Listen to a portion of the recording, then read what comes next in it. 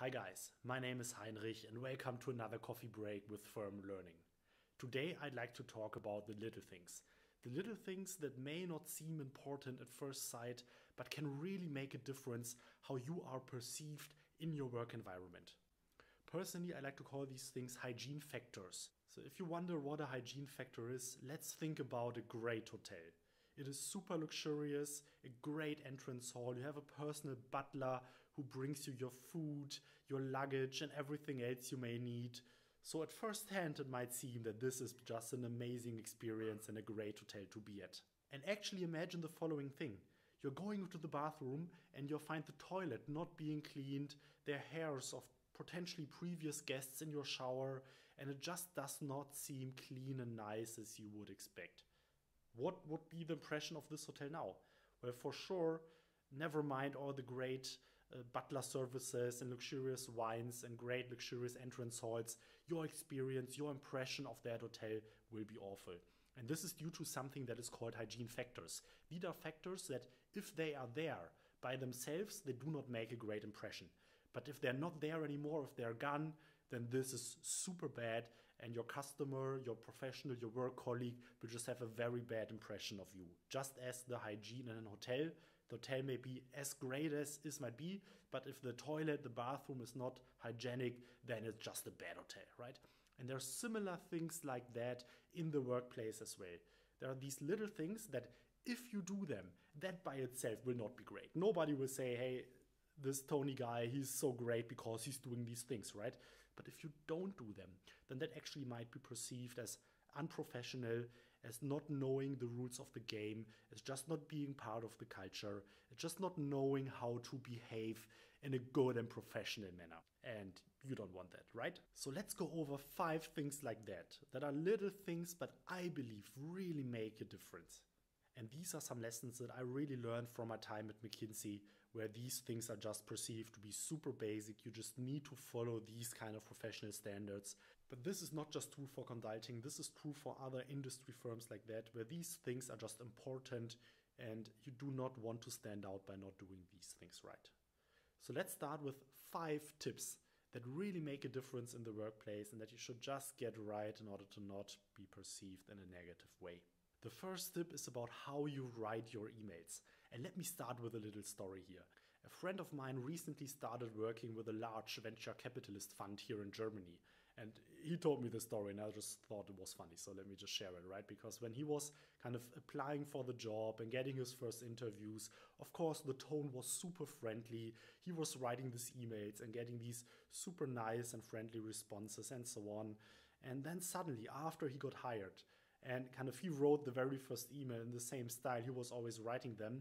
Then the first reply he got from this direct supervisor is, please, and let's just call this guy Tony, please Tony, from now on, only in bullet points. I only want to have emails in bullet points, right? And this might sound a bit stupid and ridiculous, but I think this is really to the point and important. In work life, nobody wants to read through paragraphs of text, of lots and lots of words, of super long email, of a page and longer and so on. Nobody wants to read these kind of emails. If you write an email, make sure that it's written in bullet points, at least always if it goes kind of beyond a couple of sentences, right? But if you have several thoughts that you want to share, never just write text, but write it in bullet points. Each bullet point should consist of one argument, one thought, one point that you want to bring forward. Be concise, be to the point. Don't write fluff in your emails. Make it crisp and clear what you want. And this is just helpful to everybody because otherwise you are just a waste of time, right? Nobody wants to do that. Nobody wants to read these kind of super long emails. My second tip also regards to emails, but not what you write in them, but rather documents, attachments that you do.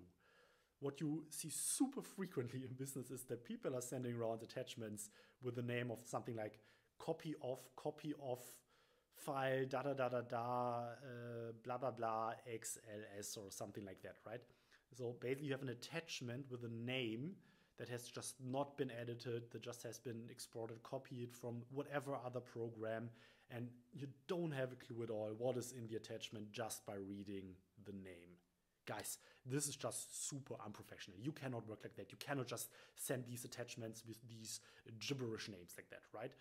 I mean, imagine all these people needing to drag and drop your attachment maybe in their file structure, in their file system, and now they need first to look into it and then to give it a name. How much more convenient would it be to everybody if just you from the beginning would have given a clear and crisp name to that attachment, that basically the person would directly know what is in the file, but then could just drag the file in his own file system without needing to edit it or to do any other changes to the file name. Be professional, name your attachments in a way that makes sense, guys. Otherwise, it's just unprofessional. Don't do that. Don't be that guy. Do it this way and you'll be just fine. Third point is about your availability.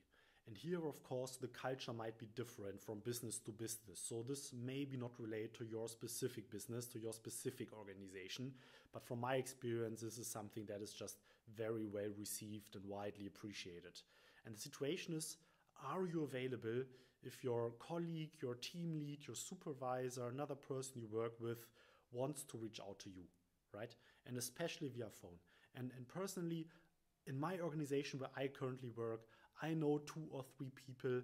If I try to call them, I just know that they will not pick up at that moment, right? They are just not available on the phone. I will not be able to just call them and reach them. And this is just annoying, right? Maybe I just want to talk about something with them. I would like to discuss a thought I have. There's something maybe super urgent and important I'd like to address. But these people are just not approachable, and that's a problem. And in organizations, what usually tend to happen is that these people actually are called less frequently than others. They are consulted less than other colleagues. If I want to know something, want to discuss something, I rather call the guy who I know will pick up, right, and will let me know what's going on and if he has some time for me, or maybe later. But if you're the guy who never picks up his phone, maybe even doesn't want to because he feels bothered, feels like this is not the best use of my time or whatever, I will just not reach out to these people anymore. And in the long term, and in the short term, this might be nice, helpful. You might feel like you have more time to do your other things. But in the long term, this will really hurt your reputation and your standing organization. So do not do that. And what I would advise, always make sure, if somehow possible, to pick up. And if you do not have time at the moment, just let the guy know, sorry, right now is not a good time. Let me call you later. Let's call this evening. Let's have a call tomorrow. Or if you really cannot pick up the phone right now, then at least directly write a short text and say, sorry, can't talk right now, we'll call you later, right? But be responsive, answer, let the other person know what is going on and how she can reach you. Because usually if somebody calls you, there's something important that the person wants to discuss. So don't just flake, right? Don't just duck away from the call, but take it and make sure you're reachable for the important people in your organization. The fourth tip is about how you handle meetings and meeting invites. And sure, this might also depend on the organization, and maybe at your place it's very different than somewhere else. But usually what I observe, what is widely appreciated in almost all organizations, is making good use of calendar invites, of your Outlook invite calendar system or the iCloud system or whatever you might use, right? But make use of that. So if you have a meeting, make it a good habit of yours of always sending out a calendar invite to make sure that that person directly has it in their calendar. Because usually what will happen, and this person will need to make the invite, the entry in the calendar himself, which of course takes time and is annoying. And especially if you're hosting larger meetings with more than only one counterpart, then every person needs to do that by himself instead of you just doing it once and then everybody has it directly in the calendar, right? And of course, there are other benefits to that as well. If you reschedule, everybody directly sees it. What you should, of course, also do is always enter a location, right? If it's kind of out of office, enter the exact address where the other person is supposed to go. Don't just enter the name of the hotel or the name of the conference room that you would like to go to, because it's just very annoying and completely unprofessional if the person just finds that and then needs to look it up on Google or somewhere else just to know where you actually intend to meet, right? And especially now, imagine a situation where you sit in a car, maybe have your phone connected to the navigation system.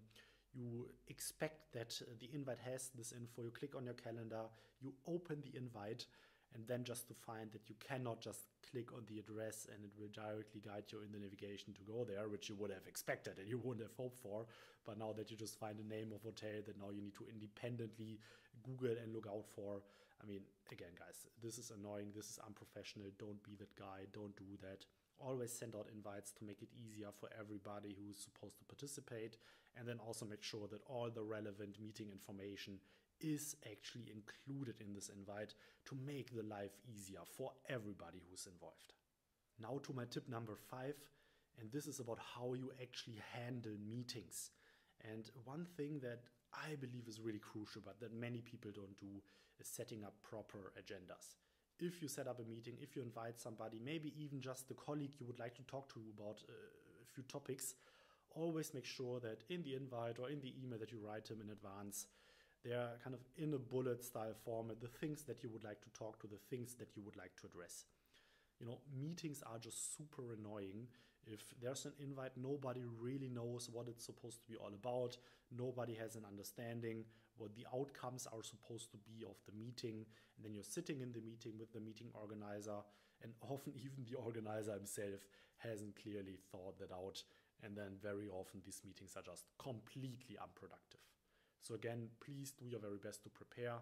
Let the other person know what the meeting is supposed to be all about, to also give the other person a chance to prepare for himself, right? Because then the likelihood of the meeting being a success and yielding results that are valuable for everybody and being a good investment of time for everybody involved are just much higher.